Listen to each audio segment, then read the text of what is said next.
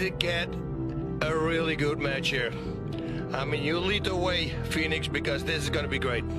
Well, what's also really cool is that heads-up display, as you can see there, boss. That heads-up display is going to tell you all about what these fighters are going through as they're going through it. Nice. And this guy here, Ağayev, the guy with the beard. Wow, everybody is talking about him. Yeah, Rafael Ağayev is one of the greatest of all time in question. He is a 5-time world champion, a record 10-time European champion. The guy, he just mixes up his striking so well. And who he's facing is also another top talent in Dionisio Gustavo. As you can see, Gustavo, it's just tremendous in tremendous shape. In the blue corner, Rafael Ağayev from Azerbaijan. Gustavo, nice. He is from the Dominican Republic, and he was inspired to train karate after watching Bruce Lee and Jackie Chan, like many of us. Yeah, that includes me. So you see the very light on their feet, traditional sort of karate bounce. That usually allows a fighter to blitz in effectively. You can see he's kind of testing, Gustavo's testing his opponent to see what Ağayev does. And he's got great movement as well. Yeah, there you go, little feints and fakes, trying to figure out what the opponent's doing. I love it, and not many fighters use that. It's so effective. And look how how he stays just outside his reach again, Ağayev. Yeah, bringing his foot to the outside so that he can line up the straight punch.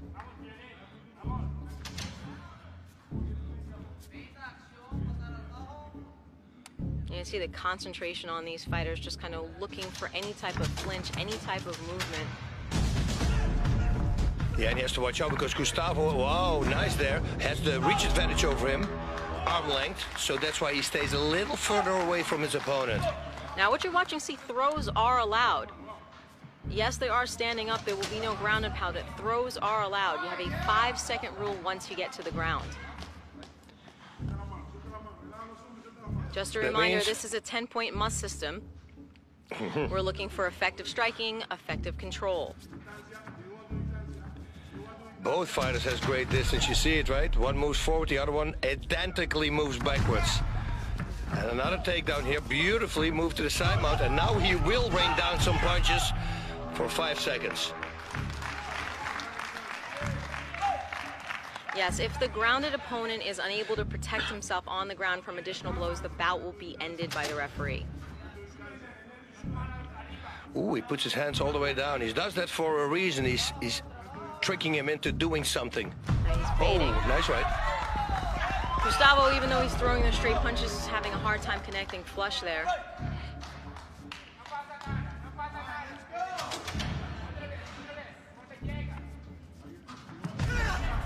Slow kick.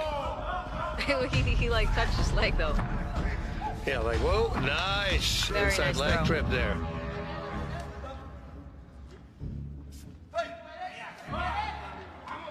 Ağayev has excellent timing and he's using his distance well. Yeah, his opponent Gustavo is a little wild with his attacks. Sometimes you have a hard time fighting guys that are a little bit wild because you can't really time where the craziness is coming from. Ooh, swing and a miss, and spinning punch there. 10 seconds. And they disconnect from the clinch. I think there was a headbutt. Yeah, unintentionally.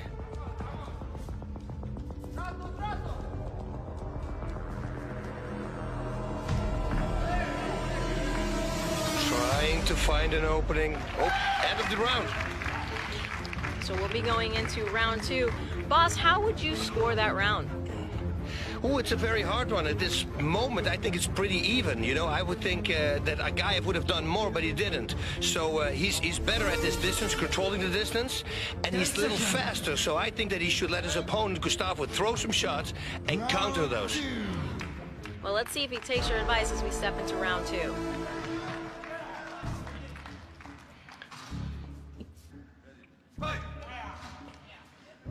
Ağayev in the southpaw stance.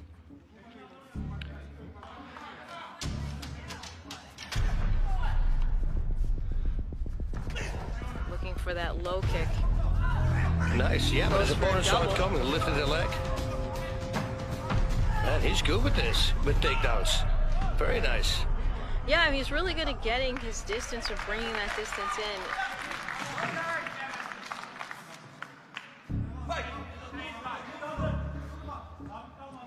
Ağayev was warned for kicking while Gustavo was on the ground, which is not allowed. Yeah, that's an illegal move. Only striking, or punching. That I don't like from Ağayev. Sometimes he closes the distance too fast. He jams himself. Then again, maybe he's looking for that throw, see? So nice throw. Very nice. That's why he's doing it. He threw about 4 or 5 effective strikes before allowing Gustavo to stand back up. And again, that was the 5-second rule. That's the same when I drop food on the floor.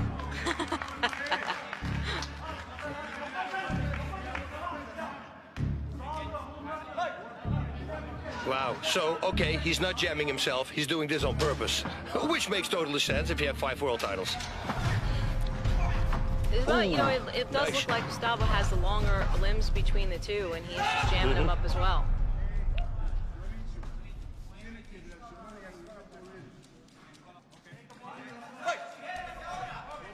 Keeps him in the corner. Referee started there as well.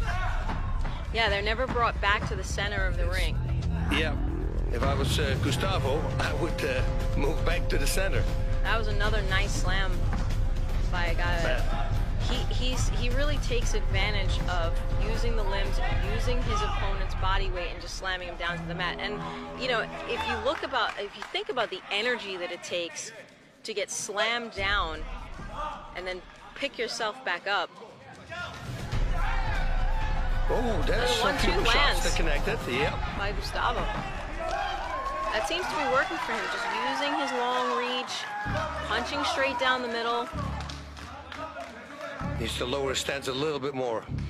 It's going to be harder to take him down. Yeah, Ağayev has success moving in when Gustavo throws those looping punches.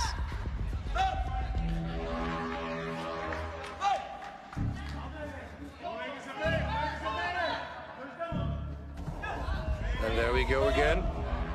Oh, I thought he was going to go head and arms just for a throw. Yeah, he had the body lock there, but he didn't do anything with it.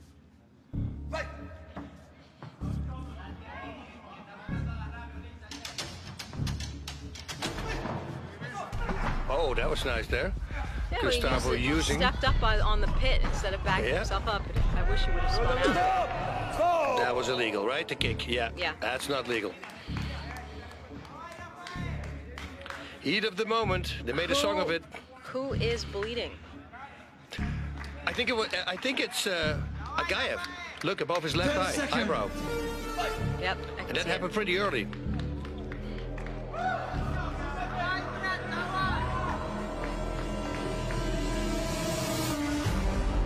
Oh. All right, and round number 2. Taking a look at that round, boss, and we think about the control of the pit, I would say Ağayev, because he's basically keeping Gustavo in that corner, but there were a few really nice straight punches that landed. Yeah, and what Ağayev does also, because he has the reach disadvantage, he just comes in and lather, rinse, repeat, right? Every time, close the distance, takes him down, and throws down some jackhammers. Yeah, but also very, very respectful, listening to the referee on all counts. Starting off, look, with hugs, some camaraderie. Going into round number 3, the final round. Again, using those feints and fakes, trying to figure out what Gustavo's going to do, how he's going to react. It looks like Ağayev is looking for a big straight punch. Well, they're both looking for it. But I would open myself up a little bit if I was Ağayev and let Gustavo hit me and see if he can use that against him. Because something will open up as soon as they start attacking. They're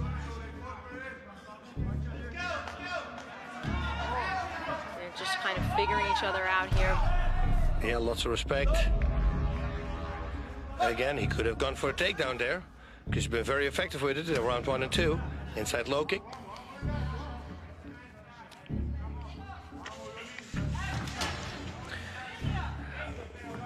see this is that sort of tentative feeling between both fighters trying to figure each other out. It really does look like Ağayev is looking for that straight left. And look, Gustavo ducks right under it. Yeah, I thought he was going to try to take him down, but he didn't. Yeah, Gustavo needs to start attacking, but he needs to follow it up with things. Punching, kicking, combine things here. There we have it again. He is on the ground.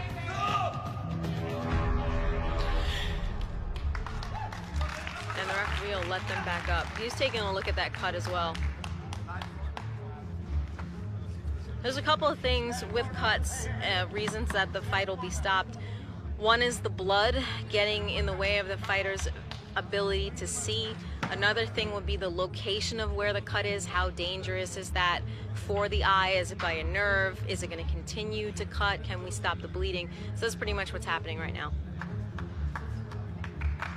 And if you have a cut, if you receive one, preferably you want to have it underneath your eye, never above.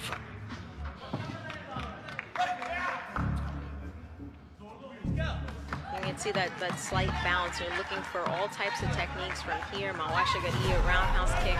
Again, they're just kind of sticking to their punching, though. Yeah, and I would like to see some shots to the body also, straights to the body, and then come on top with a straight. Gustavo is being warned about a short hook. Again, hooks are not allowed. Ooh, that was nice.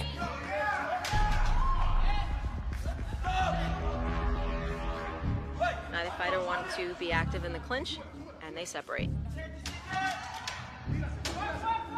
Coming with something right. There we go. He was loading it up, Gustavo. Loading the left hand.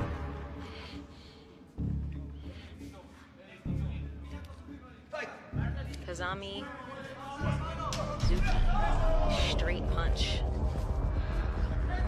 Hi. Hi. And that's it. Ooh. So we go to a decision. Boss, while we wait for that decision, what do you think the judges are going to look at here?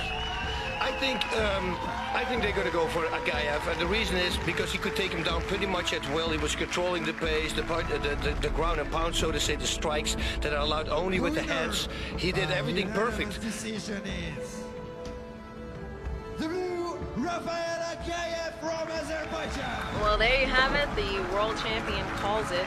Rafael Ağayev will now move forward. Again, these are the preseason bouts. The premier season will be up April 26th in Miami. And I love it that we see the fighters already using the pit right now. They already start walking up the pit on the sides. You know, I think in the future we're going to see a lot of those guys really using it to their advantage.